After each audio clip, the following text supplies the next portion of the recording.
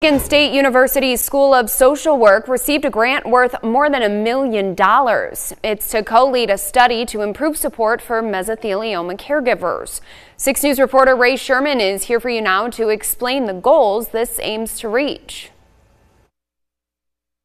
A $1.1 million grant will be used by MSU researchers to help better understand the caregiving experience for individuals with loved ones facing mesothelioma in order to support this group of people from death of a loved one and beyond. The challenges for caregivers continue after their loved one dies, and so that piece hasn't really been studied a lot, and there's not a lot of support for caregivers. According to Amanda T. Woodward with MSU's School of Social Work, this is a 4-year grant, with the first couple of years being spent gathering data from patients, caregivers, and health professionals, specifically people who have lost someone to this disease. She says for caregivers, and particularly for people who lost someone, they felt like they needed more structured support from professionals. What we kind of anticipate is that there's going to be a really kind of a key focus on meaning making, which is sort of part of around grief and loss, is that sort of one way of dealing with it is kind of coming to terms with it. The study is expected to begin in September, and if you are interested in taking part in the research, you can visit the link on the Scene on 6 section of our website. Here for now in East Lansing, Ray Sherman, 6 News.